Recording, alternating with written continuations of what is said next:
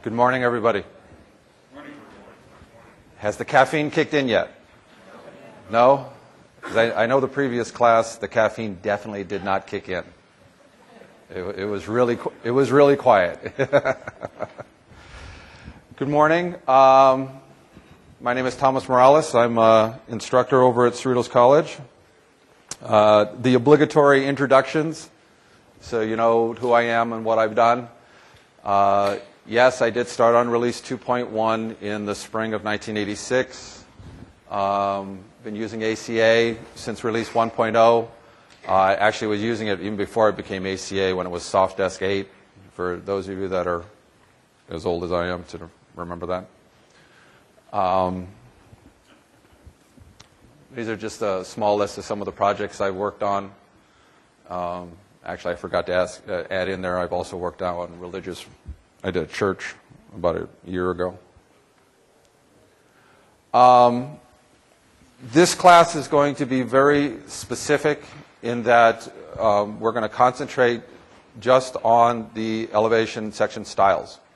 Okay, we're going to be very specific on how to be able to tweak, edit, customize however you want to however you want to put it, so that when you do generate your elevations or your sections, you will have to do the least amount of editing. Okay? As it stands right now, you may or may not, depending on the complexity of your elevations, get to the point where you won't have to do any editing to the elevation. It'll be just as you want it to be. But if you get to that point, okay, you're a better man than I, Gunga Din. Because I know that there's always going to be at least some editing that has to be done. First and foremost, though, to be able to fully understand how to be able to do the elevations, you have to have somewhat of an understanding of the display system. Okay. How many have a pretty good understanding of the display system, display configurations and all that? Yes? No? About half the room? Okay. That's going to be one of the key things, to be able to understand how to be able to tweak the colors of either the model or the elevation style so that you get the line weights and the representation that you want. If you're not familiar with the display system, I strongly suggest you go and you download this once they put them up on AU Online. The handouts for both of these classes, I would say it would definitely, like I said, if you don't have a complete understanding of the display system, get these two handouts, work it in conjunction with what I'm going to show you and what's in my handout, and it should complete the picture.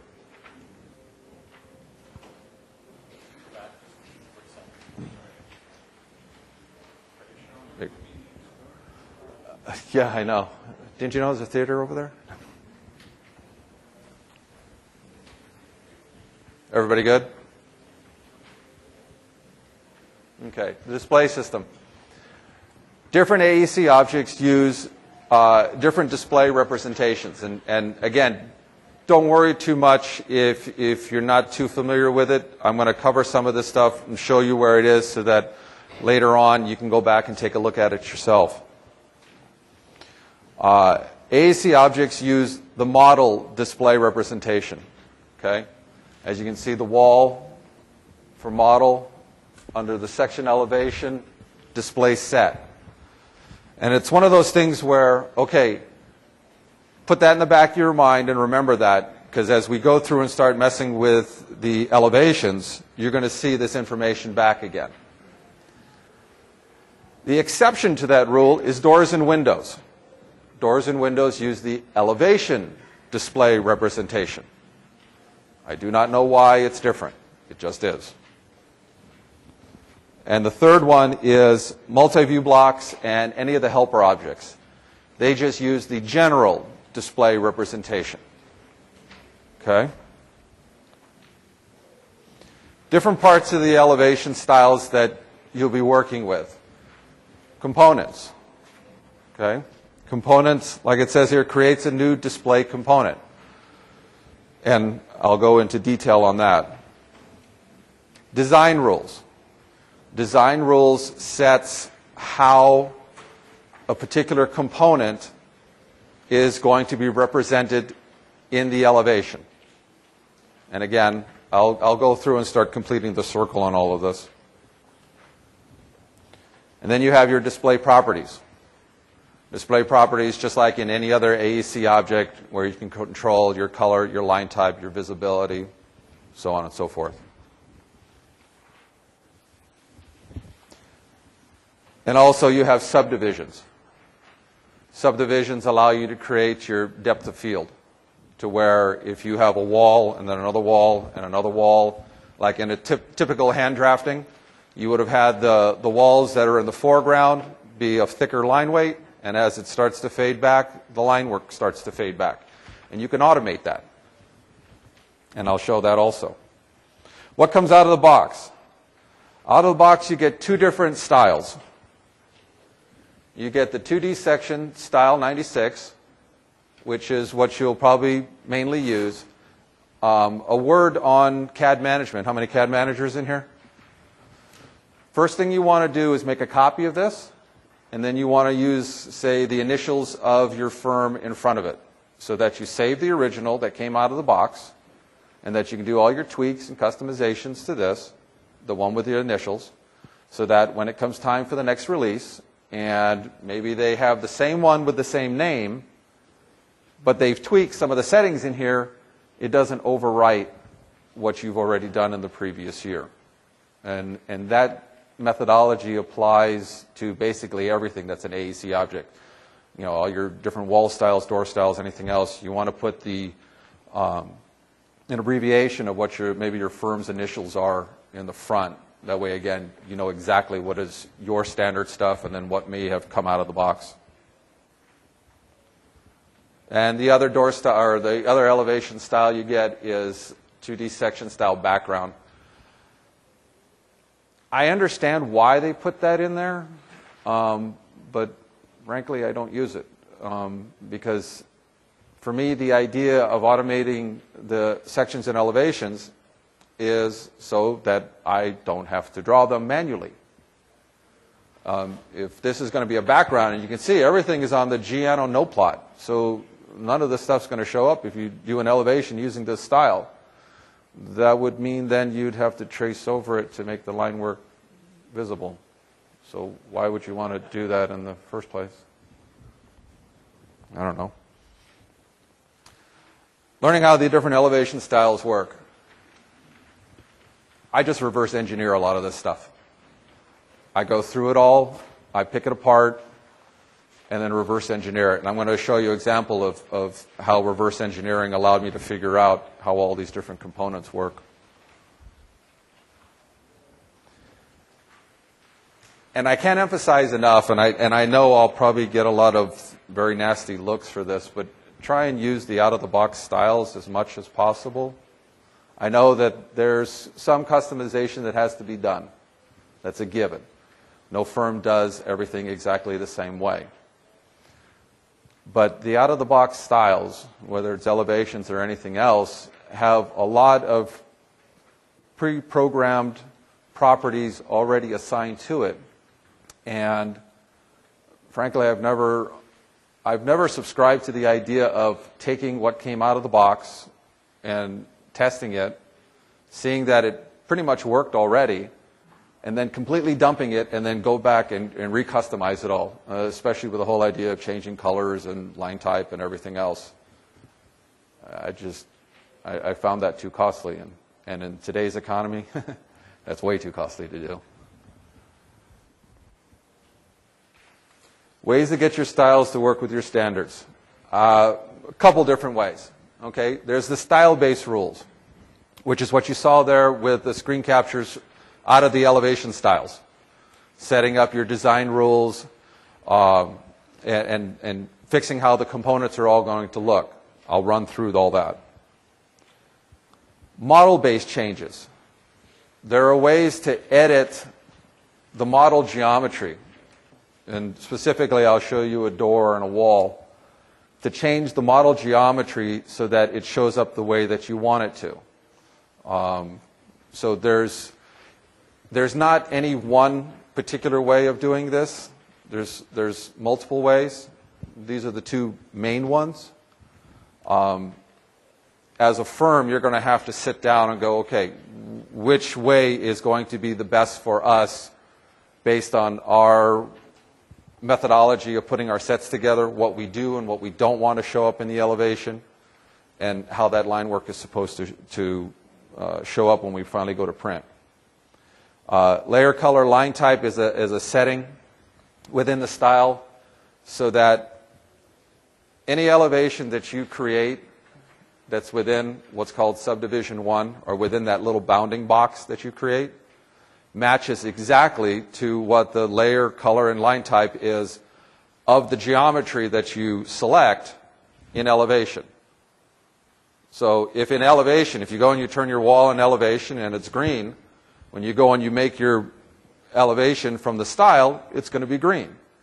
So again, that's another way of, if you set all this stuff from within the model, you just click that one box and then you don't have to worry about any of the other settings. Boom, there it is.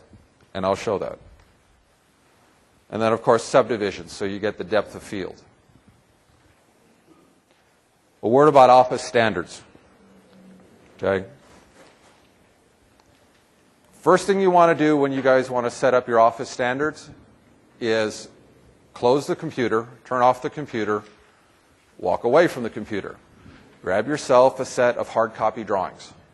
Go into the conference room, and go into the conference room with the principals and the owners. And sit down and have them start marking up the elevations on what they like and what they don't like, as far as line work goes, and what is visible and what is not visible. Okay? Boy, that's going to be annoying.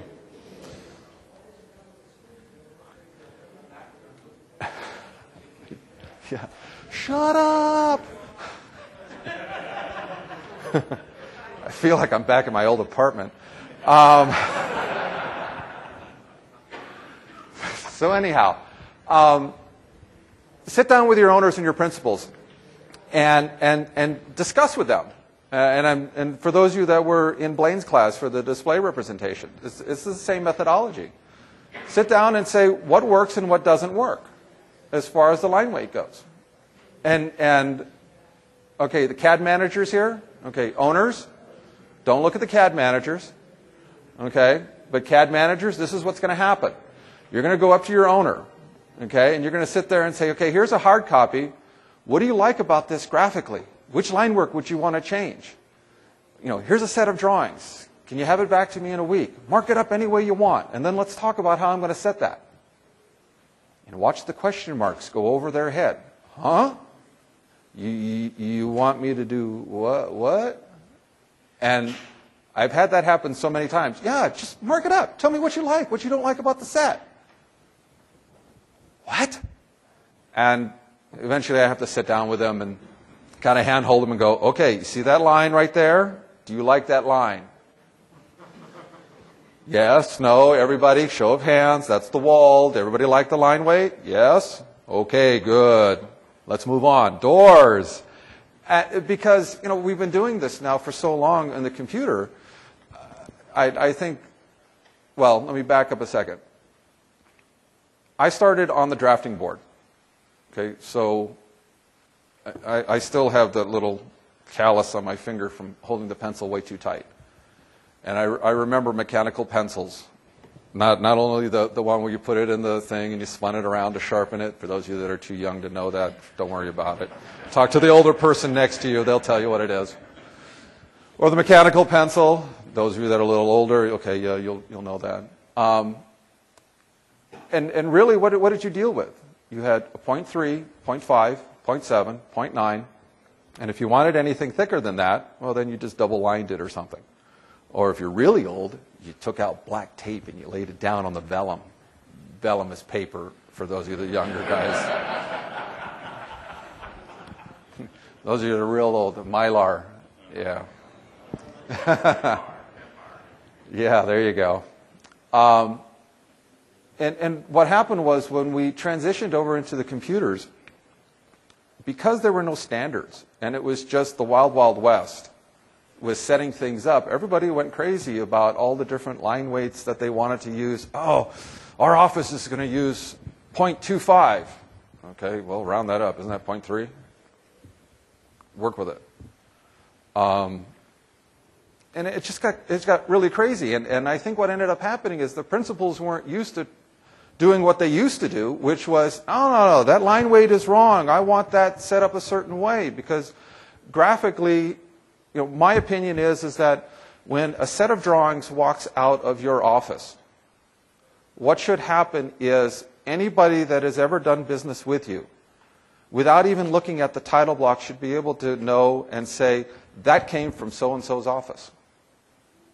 And I got to tell you, one of the best compliments I ever had one time was, after leaving the material handling industry, I did a small little project for a friend of mine as a favor. I did some drawings for him, printed them out. And a guy I used to work with, who was with a rival company, who had moved on to a rival company, walked into the client where they were doing an installation off of my drawings.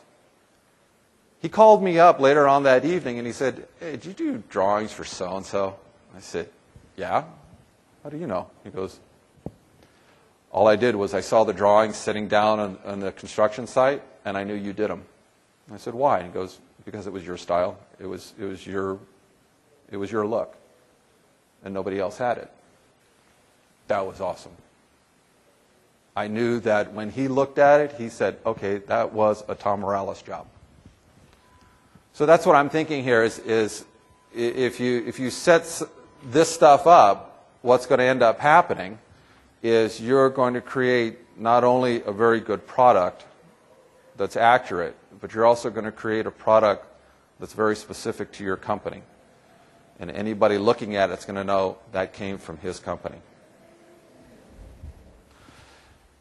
When you do make that game plan, like I say up here with the principles, keep it simple to begin with, okay? Don't sit there and try and do a 10-story high-rise hospital with all sorts of curtain wall setups and all this. Start off with something simple. Interior elevations. Start off something with really simple. Just try and get your walls, doors, and windows to work correctly. Get that right. Work with that and get that right. And then build from that. You don't have to do everything all at once.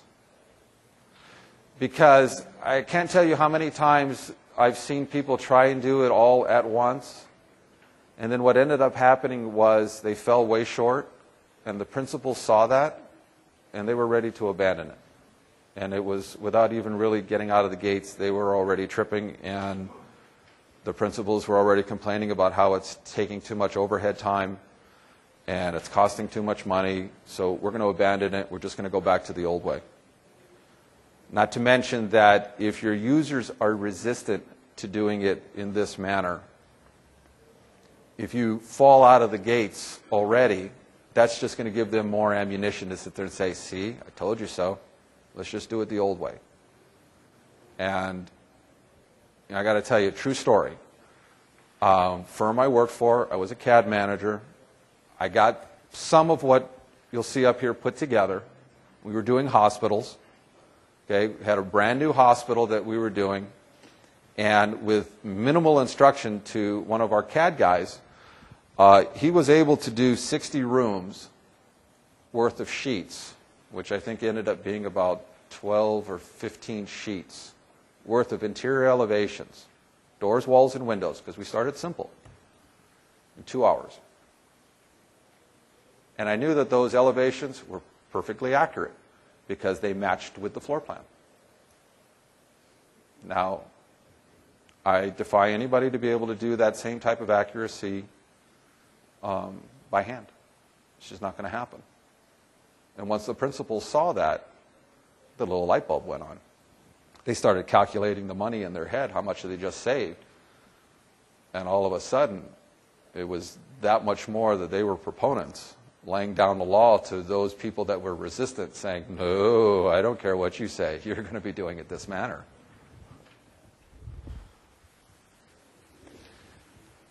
And one of the things you're also going to see when I start messing with the styles is you're going to sit there and say, God, that's going to be a lot of work to do all this stuff, to set all these things up.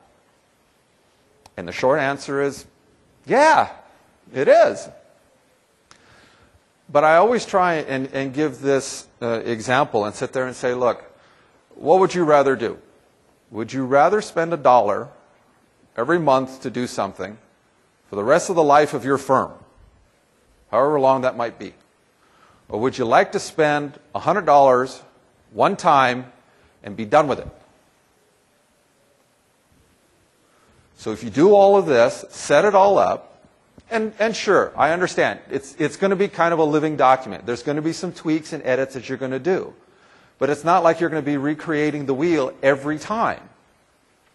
So if you invest the time and the money, and, you know, I don't know how your firms are doing right now, but, you know, I've spoken to colleagues and friends, and some of them say that they just can't get enough people, and others say they're really hurting.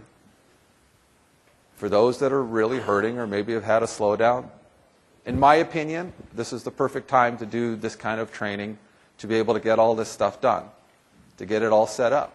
And I know that that would be kind of a hard pill to swallow, but the light at the end of the tunnel is that if you do all this training and everything now, as the economy starts to pick back up again and get better, then you're going to be ready to go. You're not going to be doing this type of training and setting up and customizing or however you want to phrase it while you're in the middle of actually doing a lot of work and you're having massive deadlines that you have to, you know, really fast deadlines that you have to take care of. Take care of it now so that when you start getting all those new jobs and everything starts, you know, speeding up again, you're set. You're ready to go. So anyhow, now everyone's basically familiar with how to create an elevation. I just basically created a door here inside a, just generate a nice simple elevation. Now, make sure you can see this. Remember the display set, how I was showing you? Okay. This is the display set you want to use. And there's the style that I'm going to use, the 2D section 96. Nice little toy. There you go. Okay. This would be the one right here that I should have the initials in front of it from my firm. Okay. But what I'm going to use is just all stuff that's straight out of the box. So you can see what you're already dealing with, and then you can start customizing this stuff. Okay. So, select my objects, go and pick it, and there's my elevation. Okay, what's the first thing wrong with this? It just jumps out at me the first time I saw this. Yeah, the door swing. Okay, shouldn't that be a dashed dot line? Come on.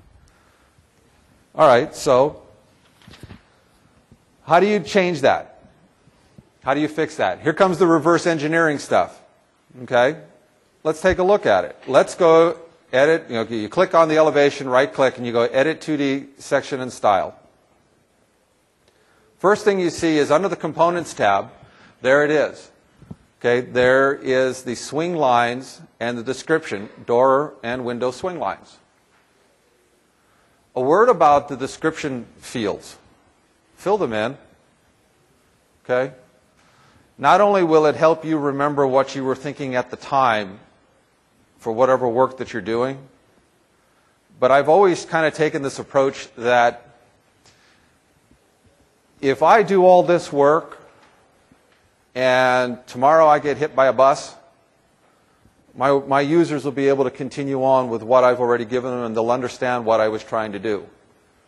Or a not so morbid example would be if I hit the lottery and I tell them, I don't even say goodbye, I just leave and say forward whatever check I have to Tahiti, then they can continue working, because I'd feel bad if I left them without understanding what I did.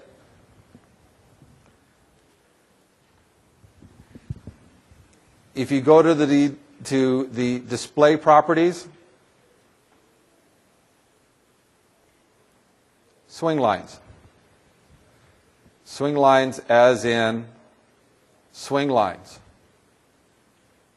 Anybody ever add a component to a wall style? What happens when you add that component to the wall style? It shows up in the display properties, doesn't it? Well, that's exactly what this does. As soon as you add something here, it shows up right there. Pretty straightforward. The color that is color 70, hidden 2. Well, there you go. Color 70, hidden 2. There's your swing line. So if you want to change what this is, well, let's change it to something else. Dash dot. And I want it to be red. There it is. It's that simple. Yes? Why is it on layer 0? The elevation itself? No, your swing line. Oh. Actually, yeah, thank you for asking that. You'll notice something. Not once in any of this, and if you look at the handout, not once do I talk about going to Layer Manager or messing with layers or anything like that, because I don't need the layers. I can set all of the properties, the colors, the line type, everything else. I can just leave it on whatever layer it ends up going to, which is probably going to be layer 0, because I'm not going to have a situation where I'm going to freeze and thaw this stuff. If I'm going to have it visible, then I'm going to assign whatever colors I want it to be on here already. If there's something that I don't want visible, then I'll either make a design rule for it so that it does not, it's not visible, so then I don't have to worry about freezing and thawing a layer, or I'll change it in the model to where it's not visible and then it doesn't show up at all in the elevation. And I'll show you that example. Seem pretty straightforward? Any questions? Are you doing this based on CTB right now? Yes. Yes. How many use CTBs? Pretty much everybody. STBs? Okay. That's the largest grouping of people I've ever seen that all use STBs. Anybody I've ever spoken to uses CTBs. That's not a bad thing. It's just, that's what I've always run into.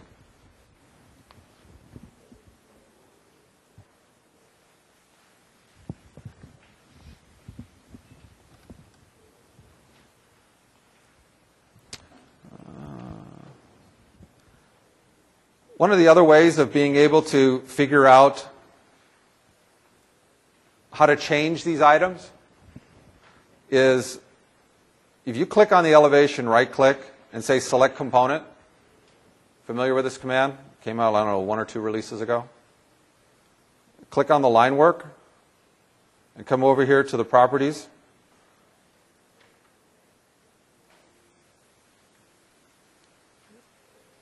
See there? There's your style.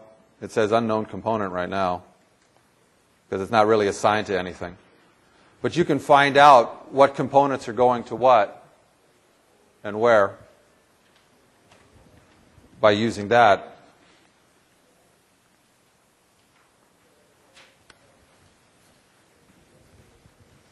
Let's see. Next thing. Design components. Okay?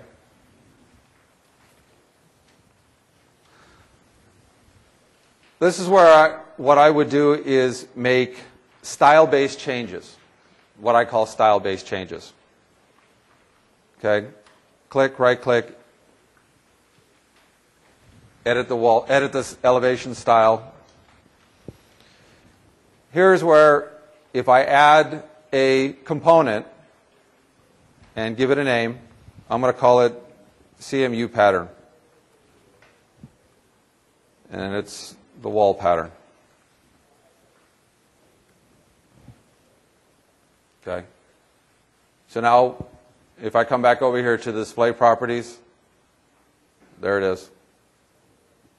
And it comes in at layer 0 by block for everything. we'll fix that. But I want to establish a design rule for it. Okay?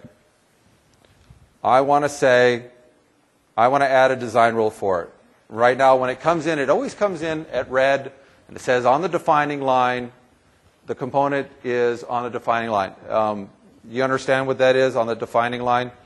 Where the cut is of it on the defining line? That's the defining line right there.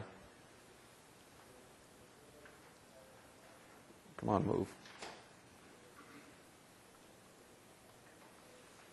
Okay, so for argument's sake, we're going to come back and we're going to say, you know what?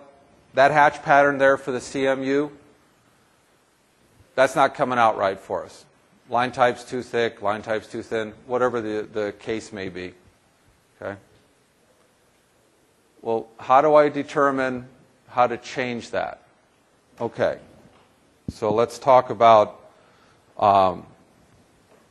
changing it, what did I say? Change it on the, within the subdivision. Okay? Okay, now what I have here on this side here on the right is basically just this wall here, as you can see how it highlights, in elevation. Okay, so that's all that is on the right-hand side. This is derived from this. This is just an elevation of that same item. Okay? Now I'm going to click, right-click, select component, and I'm going to grab that brick so I can see what it is. Okay? It is color 30. It is by material. And that's one of the main, that's the one thing you really all have to figure out is what color is it? Okay? Again, you're not dealing with layers. What's the color that I'm dealing with here? Color 30. Okay? So if I come back over here, I edit the style, I've created my component. Now what I'm going to say here is anything within color 30, or anything that is color 30, and for argument's sake here, I'm going to say within subdivision 1, or better yet, let's say any visible. Okay? Which component do I want to assign it to? I want to assign it to the CMU pattern. This CMU pattern is the component that I had created here. Is it getting a little confusing? No? This makes sense? A little bit? So when I created this here, it gave me this here as an option. See how it's below swing lines? Okay? So CMU pattern now, if I come over here to display properties, now shows up right there. Now at this point I can sit there and say, okay, I want you to be magenta. And say okay. Say okay. Say okay. Click on this, refresh it, and it didn't work. Don't kill me now. Color 30.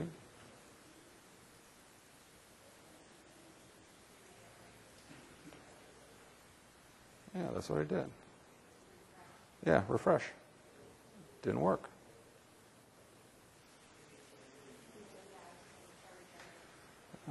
You can do that.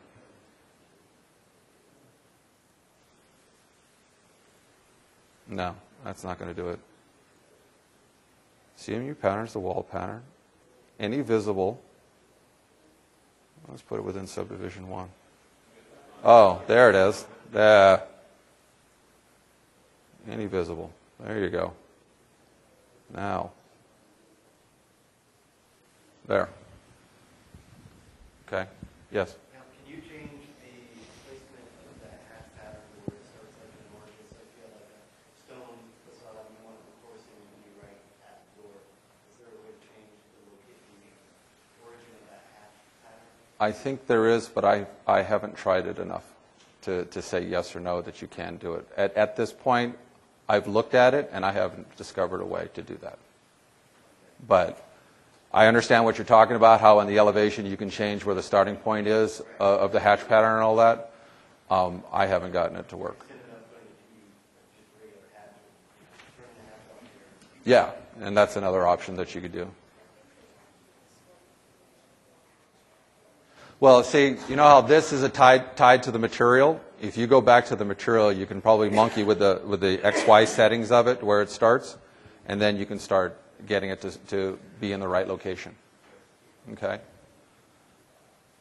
So what we did here is we now made a new design rule. Okay? So anything that is color 30, it's not just the CMU pattern. Okay? It's anything that's color 30. So if I've created some sort of wall style, or a door style, or anything else style, if I have a curtain wall, and somewhere in there I have a component that's color 30, it's going to change to this magenta color when I create an elevation. So the theory here would be is, okay, take all the styles that you have that are your office standards, okay, and put them up into an elevation view.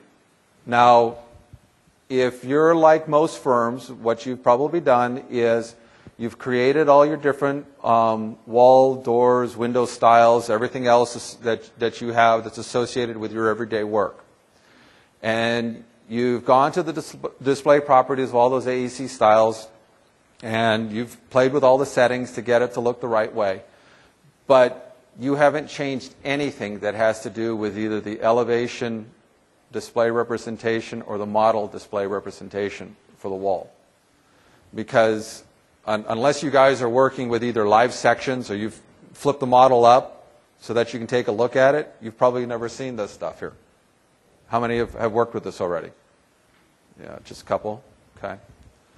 So my advice to you is, just like how they set it up out of the box, where they have wall styles as one drawing, and then you have window styles as another drawing that you take from. That's all the out-of-the-box styles that you get when you install the program. There's an elevation styles one. Okay?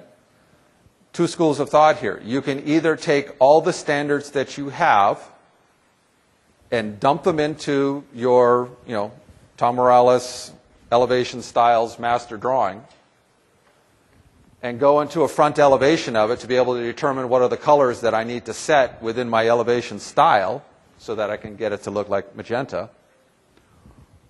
Or from within, wherever you have those office standards, flip that up into elevation, and then make note of it, and then create a separate drawing that has your elevation styles. I kind of mentioned in there the two schools of thought. It really depends on how you're managing everything. Personally, what I did is, for my offices that I've worked at, I had walls, doors, and windows in one drawing. And in that one drawing, I drew out all the different styles. They're not just housed within the style manager. I actually put them in model space. And created a separate drawing or a separate viewport off to the side and made elevations of each one of them, and then made note of all the colors, and then actually set up my elevation styles within that same drawing. So wall styles, door styles, window styles, and elevation styles were all housed in one drawing. That way, if I changed anything, if I added a style or I changed anything to my masters that are part of the office standards, then I had my elevation styles right there, so that I remember to always take care of that also. If they're in two separate drawings, then what happens is if you make that change in your wall styles or you add one, you have to remember to go back to your elevation styles drawing and make sure that you make that change there also. So depending on how vigilant you are in making sure that you make those changes, there's two schools of thought there, whichever one is best for you.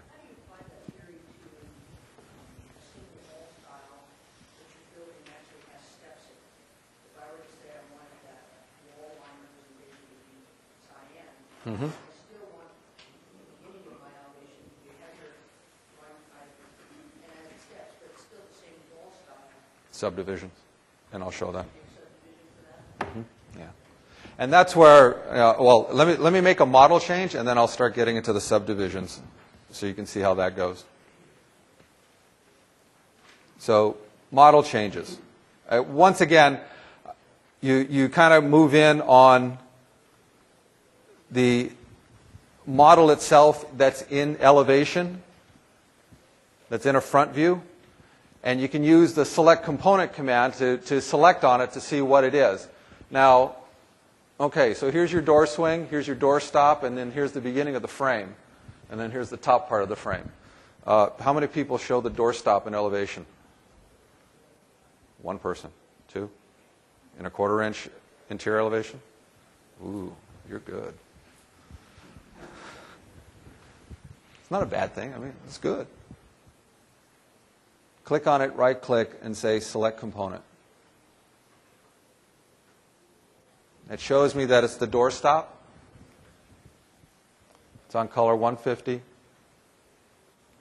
There's the display representation of elevation. But I don't want that thing showing up here. Because when I take a look at my elevation here, okay, I don't want that line work to show up. Okay? But I also don't want to have to mess around with setting up a design rule that says, okay, anything on color 250, put to the erase component so it doesn't show up. My office standard is we don't show door stops. So I just don't want to see them. So my change is going to be, in this particular case, model-based. I'm going to change the model itself. So I'm going to turn around and say, this particular component, the stop, turn it off. You get this message that says, you're modifying a component that's at the drawing default level. Okay, everybody's familiar with messing around with styles. You change something at the style level, it affects all the styles across the board. If you just want to change it for a particular style, not the default, you can do that. Or if you just want to change it at a particular object, you can change that also. Everybody understand that? Okay. So I'm just going to say okay. And now it's gone. Now if I come back here to my elevation, I click on it and refresh. It's now gone. Now, if my office standard is I'm never going to show door stops, then instead of going around and making a design rule, like we just showed with the magenta, just make the change on the styles. Turn them off, and then not have to worry about it again. It's not a design rule that you have to go and create. And if you notice something, look at the door swing. Door swing stops at the door stop. But then when I refresh this again, now it goes up to the frame. So it's intelligent enough to understand, okay, yeah, I need that line work now to go up a little bit further. Make sense? Okay? Yes?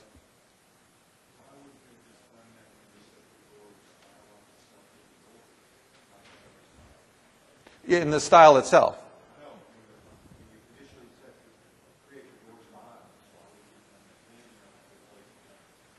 Oh, I'm just showing this as an example, but you're absolutely right. Yeah, when you're creating your master door styles for your office, absolutely. And that goes back to sitting down with your principals and say, okay, what do you want to see? What do you don't want to see? This is what you have available to be visible. We can turn this on or off. We can change this line weights. You make this thicker, make this thinner. How do you want to do this? And, like I said, most firms that I know don't show the door stop, so you just turn it off on the style. Yes? Out of the box, where is the door style of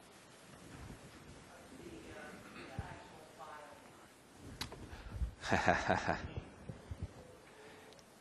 actual file? Slightly off topic, but if you go to Style Manager, okay, you say Open, and you should have a button up here that says Content. If you click on that, that'll get you right over to where the folder is that's the styles. And if you double-click on that, obviously Imperial, there's everything. That's everything that comes out of the box. And you can see that, where is it?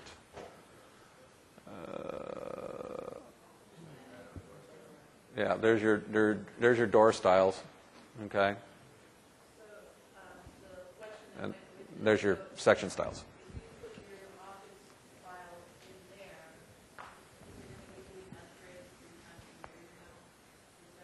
How many times a year?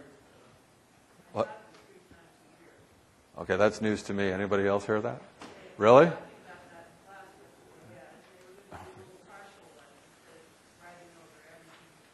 God help you CAD managers.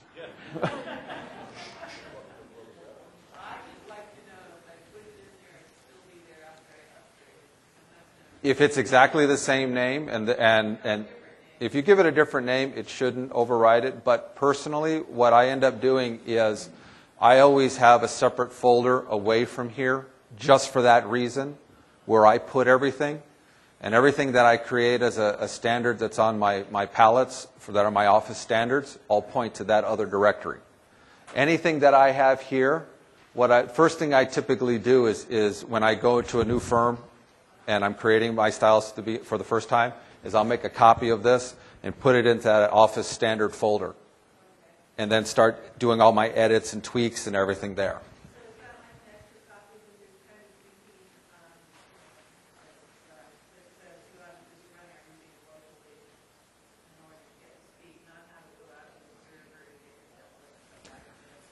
Again, slightly off topic, but there's two schools of thought on that, and I understand his rationale for it, and there is legitimacy to it. But again, you look at the pros and cons, and you have to make an individual office decision as to which is the best way to do it. Because that solution may be good if you're a one-man firm. It may work if you're a couple people. But if you start getting into where you're a large firm within a single address, or if you're a large firm across multiple offices, across continents, across time zones, then that starts to go away as an option.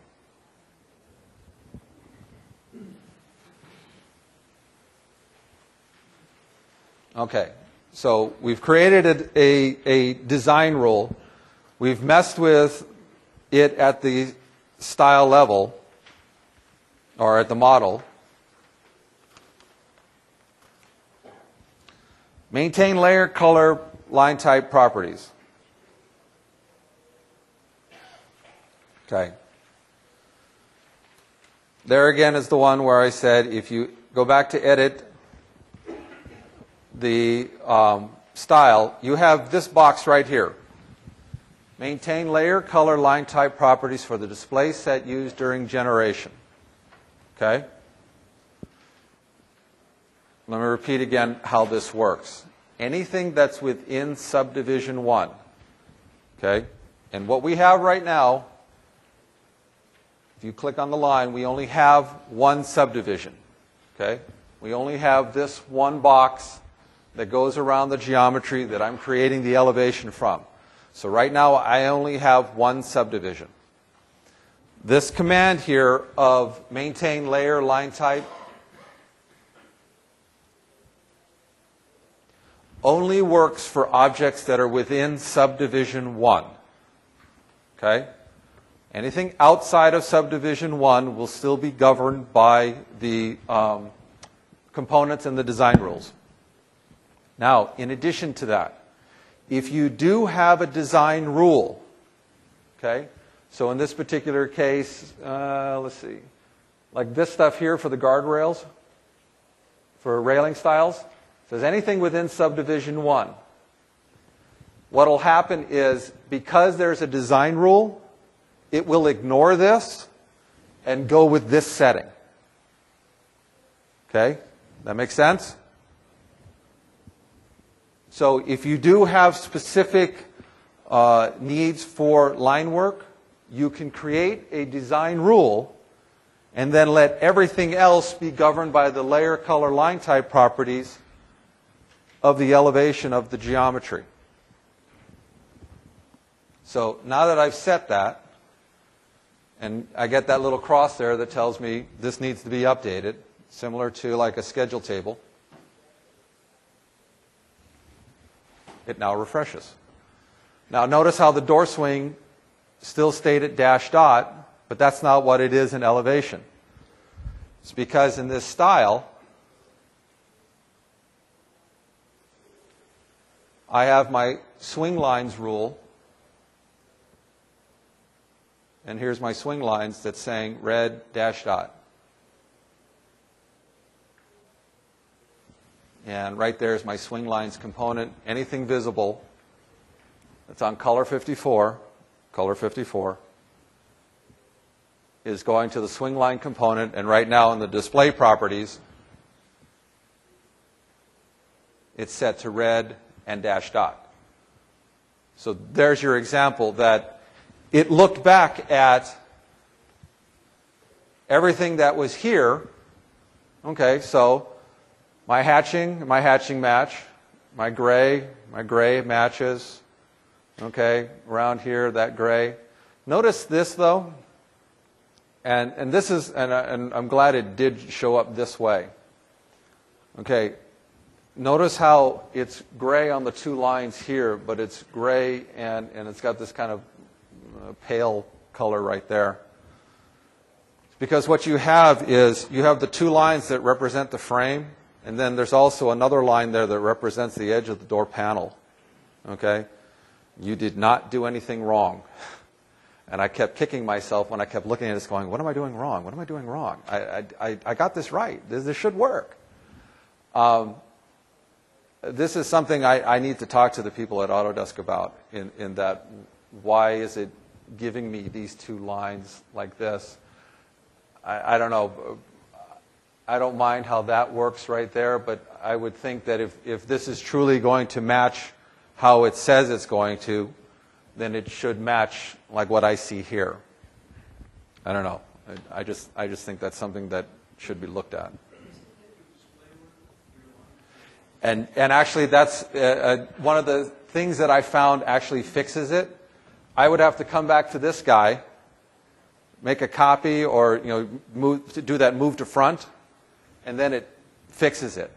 But that would be okay if I only have one door in my project. But I was working on hospitals, and I have 300 doors in there. I'm not about to go back to 300 doors and change all that. That's one of the things I'm just going to work with, or set up a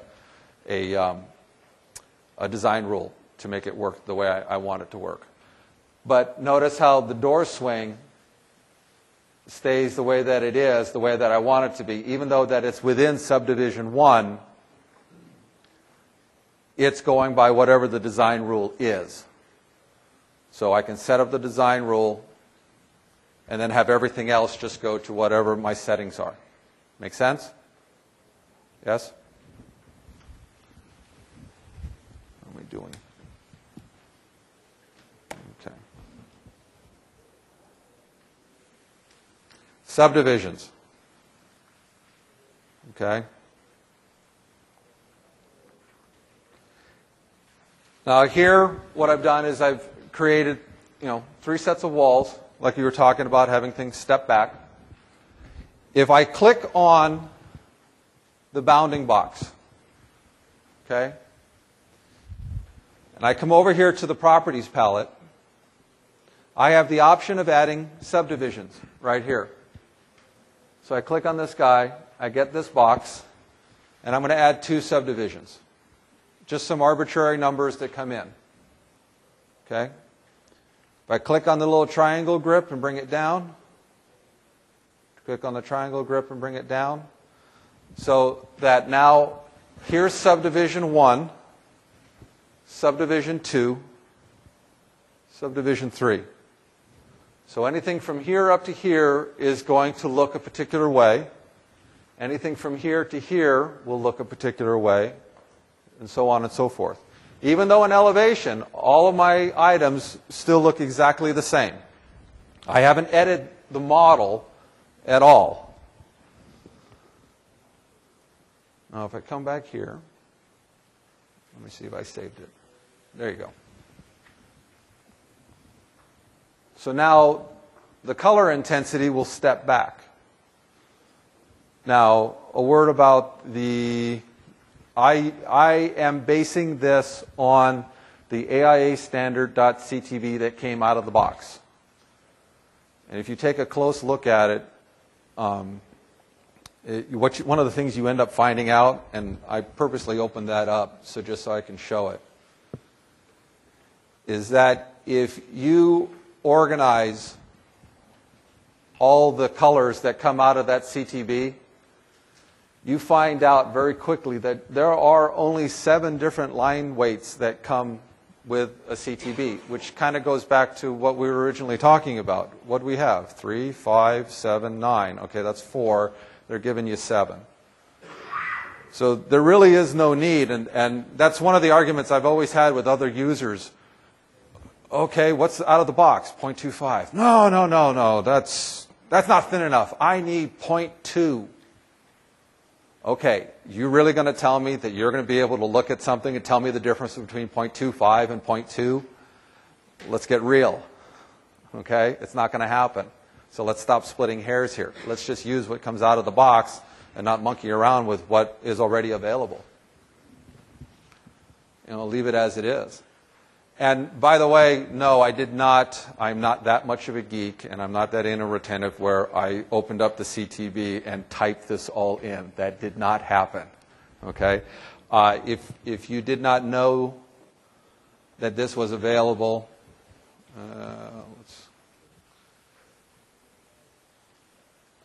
right there, tableprint9.exe. Anybody know that one? Anybody see that? No? If you can find it on the Autodesk website, if not, come on up afterwards. If you have a thumb drive, I'll give you a copy of it. And what you do is you just take that and you put it in the root directory. Program files, AutoCAD 2009, put it in the root directory of it, and you double click on that. It'll give you the option of going and selecting the CTB that's within the program files, and it'll make an Excel file for you. So everything that you saw there was what I extracted directly out of the CTB without having to retype it all.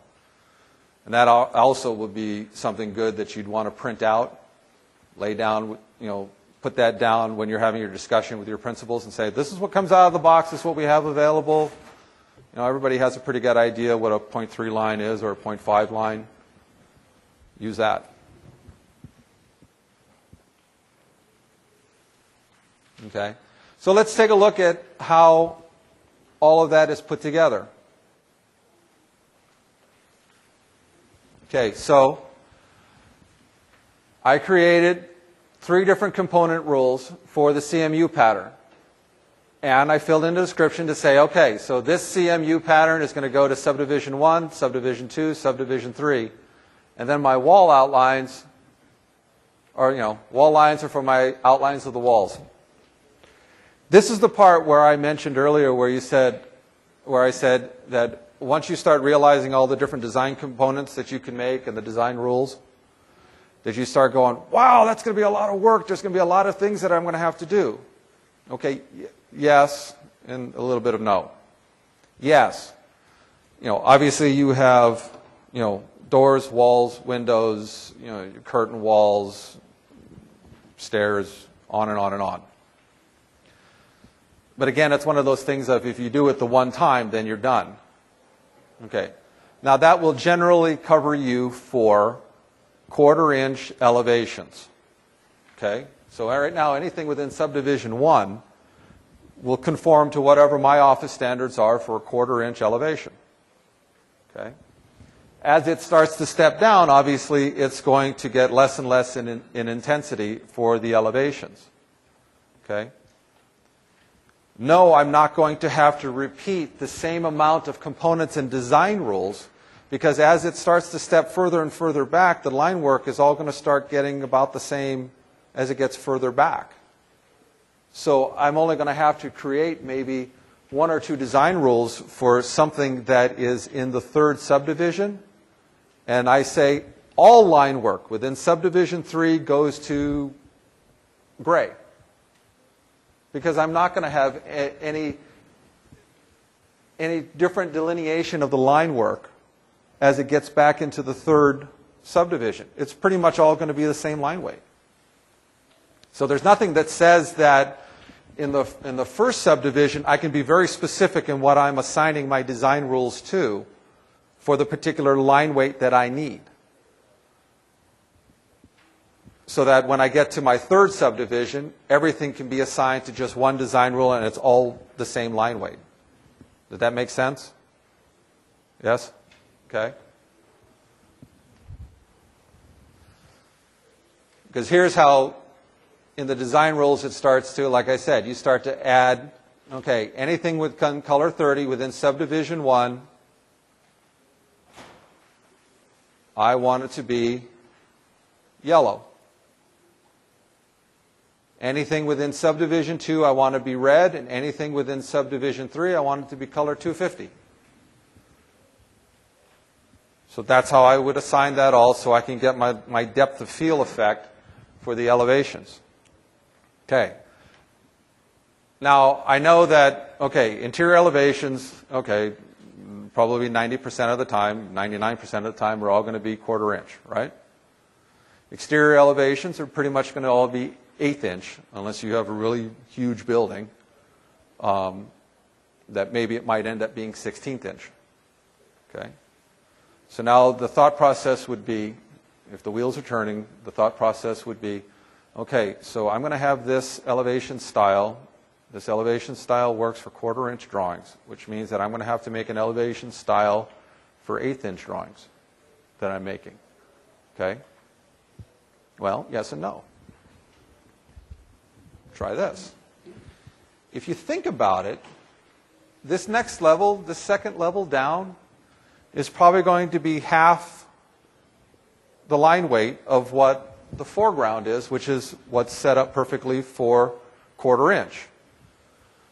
So, for argument's sake, I could say, and if your office agrees, that this line work here would work just fine for 1/8 inch drawings. Yes? No? Maybe? So if what I did was I switched it so where nothing was in subdivision 1 and everything was within subdivision 2 and just refreshed it, I don't have to create an 1/8 inch variation of my elevation style. I just add another subdivision line and scooted everything down, take everything out of subdivision 1 and put it all into subdivision 2 and I'm done. Yes?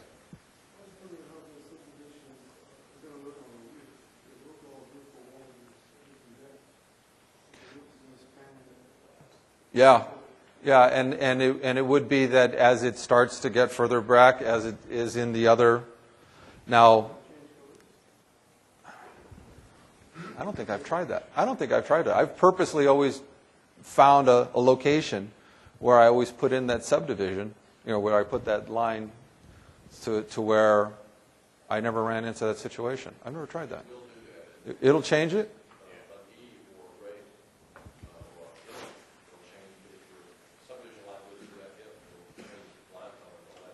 Mm-hmm. Yeah.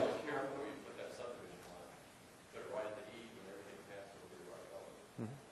There you go.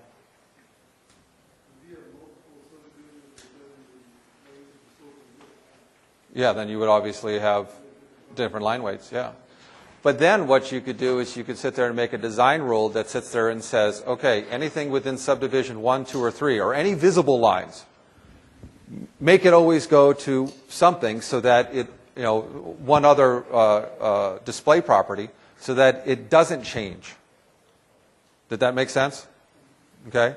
So, again, like I said, this is kind of going to be a living document in the sense that you're probably going to be able to get, after you have that meeting with the principals and everything, the majority of whatever instances or circumstances you're going to run into set up within the style.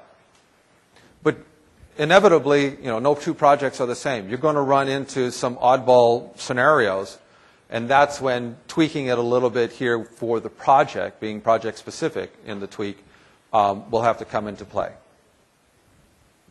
Okay? Yes? Yeah, that's what the gentleman here was saying. He has a roof condition where it's across 2 different subdivisions. it will change the line weight. And that's what I'm saying is what you do is you figure out what that line is, what that color is, and you make a design rule that says any visible line, make it go to whatever line weight you want it to remain as, and then you don't have to worry about that scenario. Okay? That makes sense?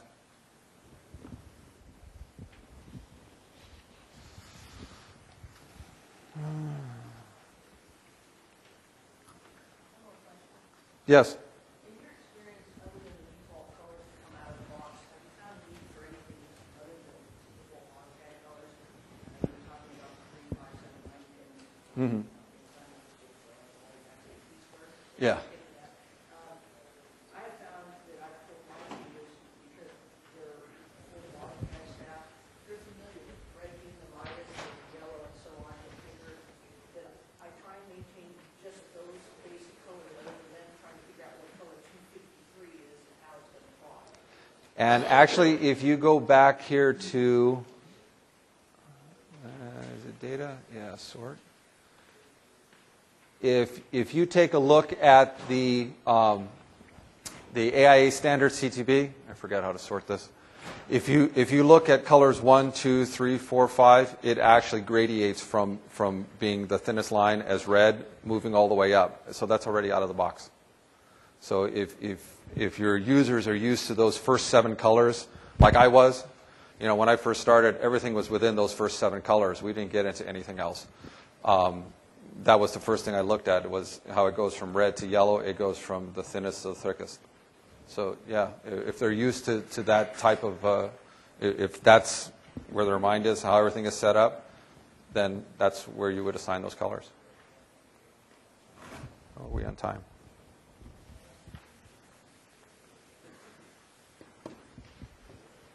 Got an extra half hour? Using Project Navigator, Yes. when do you select the section elevation for the style? You would generate your sections and your elevations as a view drawing, okay?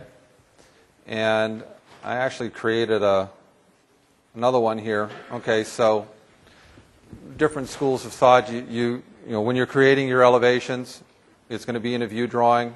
If you're using space styles, you'll be able to automate creating the 4 together, okay?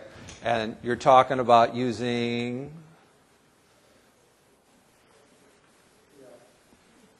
If you right-click on this guy and you go to the properties of it, right there. And then here actually is where you would set not only the style, okay, but also set up the scales, or so that you're not constantly changing it. That's one of the things I always bug the heck out of me, is why does it keep going to 3/8? And then I finally realized that it was over here on the tool palette. Change that to 1/4 inch and then do your elevations and you're done. Okay. So can you change that in the view drawing after the fact? The style? Well, the elevation style. Yeah, yeah. In fact, yeah. If you sit there and you click on the elevation itself,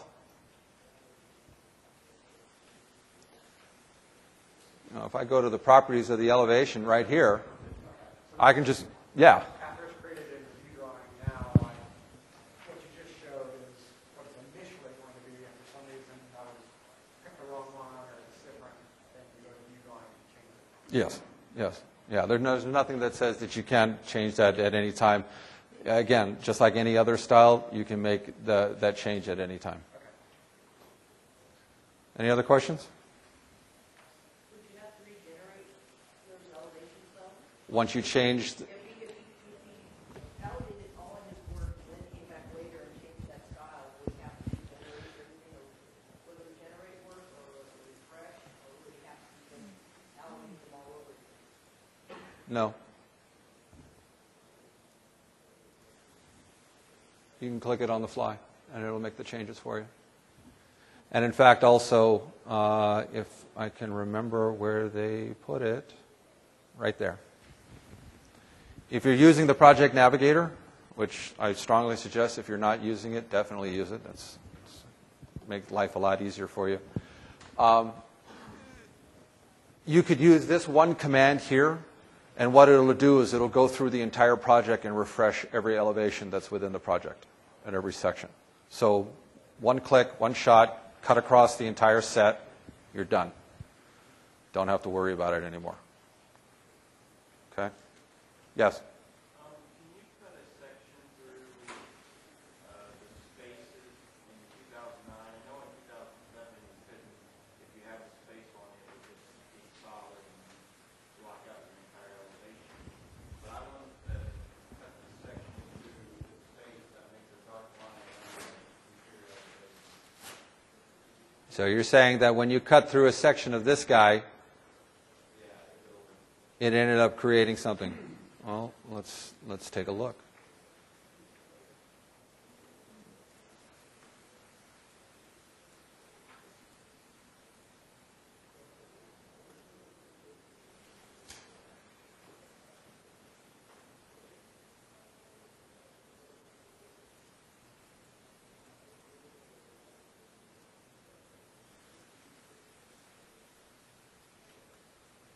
Like that.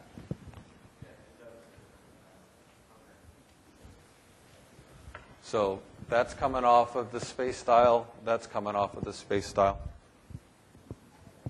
And again, cutting sections and doing elevations is basically the same thing. So if you want to know what these components are, go ahead and maybe do a live section of, say, the space style, so that you can do that select component command and identify what that is, and then set up your elevation styles to match up with those colors, and it should get to work the way you want it to. Yes?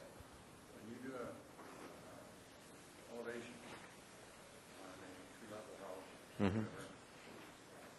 I usually have to turn around and make a block out of it, close the block, take those lines out between the others. Mm-hmm. Mm-hmm. That's the only way you can do that. The question is about taking the lines out when you have multi-level projects. And once again, if I can get you over to it.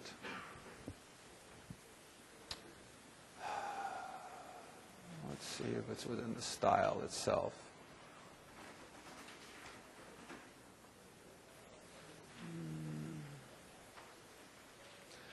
You know what? I think it's within the material itself. If you click on the material, there's a selection within the material settings that'll say merge the line work together, and that should get rid of that line.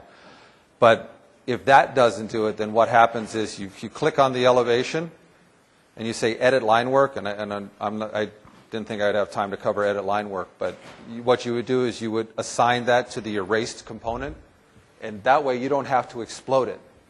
You would just then say, okay, click, right click, edit to section. See how you have an erased component here that's on the Giano no plot? If I assign something to be on that Giano no plot on the erased, and let's say I'm going to do that for this guy here. Okay? It's going to go to the erased component. And refresh it. No longer visible. So that's all you would have to do. You can skip right past all that exploding and just assign it to the erased component and leave the elevation as it is. That way, if your model changes, the elevation will update and the erased component will still be gone. That'll save you a ton of time. It'll save a ton of time. Yes? So you recommend that instead of editing the line work and erasing that line? That's another option. Again, like anything else within AutoCAD, there's about 2 or 3 different ways to do it. And I can't stand up here and say, this is the only way that you should do it. Do they have reps now in 09 after the way in 06 for the I'm, like when you edit the line work, you go in there, do they have reps on the line now? no, I don't think so. Yes?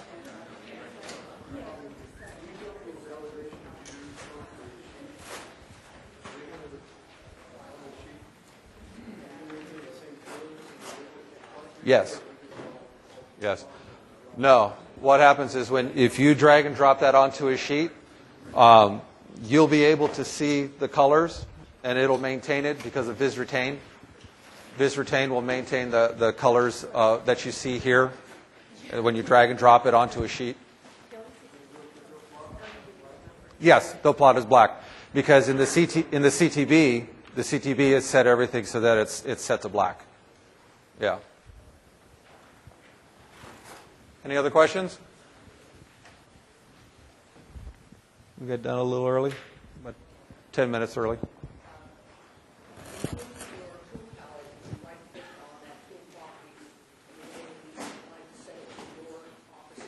Mm-hmm. Style. Then do you also recommend taking a copy of where all those symbols are located and putting that aside so you can view how, so that when you get patches or upgrades, that you can then just remap?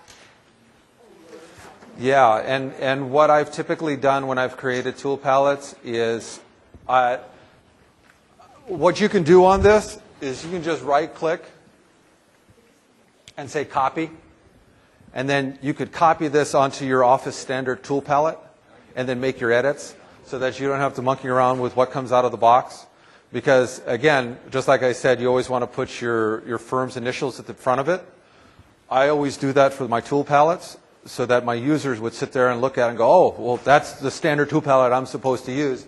And I would typically take these guys all out so that they don't come back. And that only those Office standard tool palettes would come up regardless of what project they have current. Side note on that, everybody understand how to make sure that you only get the tool palettes for your Office standard tool palettes to come up regardless of which project is current if you're using the Navigator? Huh? Make no project current. Close all projects. And then add all the tool palettes that are your standard Office tool palettes. And regardless of which project you make current, your Office tool palettes will always be the ones that are up there. It's as simple as that. I don't know if that's documented anywhere. Is there a way to cut a section at an angle, for instance, up like a flight of 200 stairs, but still looking straight down and plan view the entire time? You know what I'm talking about? So say your stairs are going up this way and you want to cut it and then look straight down? Yeah, I want to follow the steps. So you have the entire lift, Uh-huh. but looking down the entire time. So it's a plan view of the entire lift going up. Uh-huh. Is there a way to do that? I don't. So you got your elevation come out. You want to cut the section like this, and you want to be able to. So you're going to see each level as it steps down from wherever that section cut is down. I would think you would just cut the section of the stair itself, or come up afterwards, and we'll play with it. We'll see if we can get it to work.